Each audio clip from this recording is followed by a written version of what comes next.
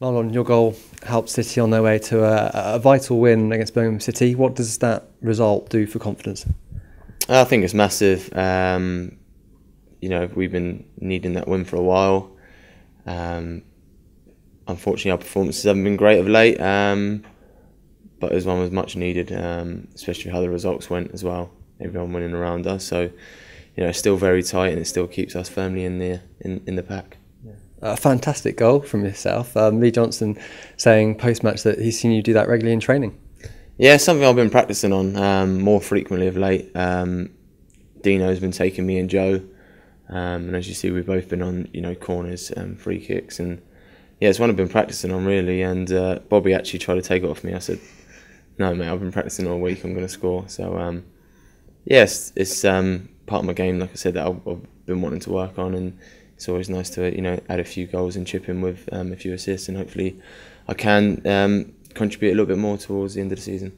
Is that something you're always looking to do, like develop yourself as a player?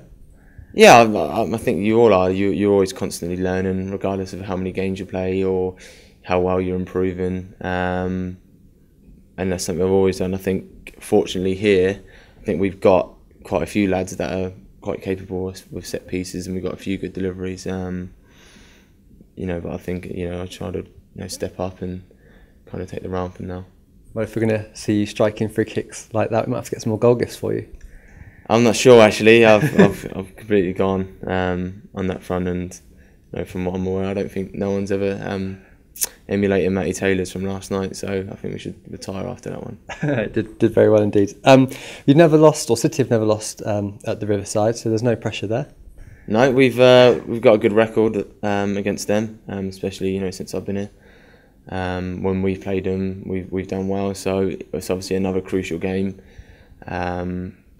We're on the same points. It's 4 games to go. I don't think it gets much bigger for us, but it's one we're relishing, one we're looking forward to. Obviously, a bit of confidence, back with the win.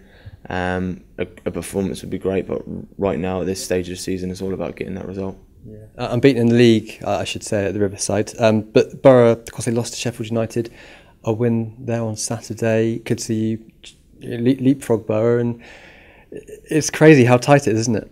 Yeah, it is. I think there's around 5 or 6 teams fighting for potentially, one spot, maybe 2. So yeah, you've got to really take care of business yourself, and not to. And if the other results go your way, it's a bonus. But yeah, we're firmly concentrating on going up there and getting a result. It'd be a great statement. I think a lot of people have probably, written us off a little bit due to our form and our results, but it's down to us as players, as staff, as everyone together, roll our sleeves up and go there and be counted.